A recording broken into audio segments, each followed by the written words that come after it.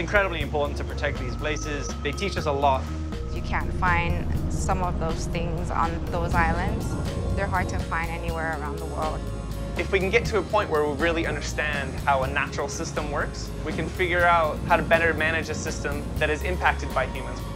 We don't know all the answers. We haven't even explored all the corners of our own planet. These areas show us the amazing, not only life, but structure and ecosystems that are there.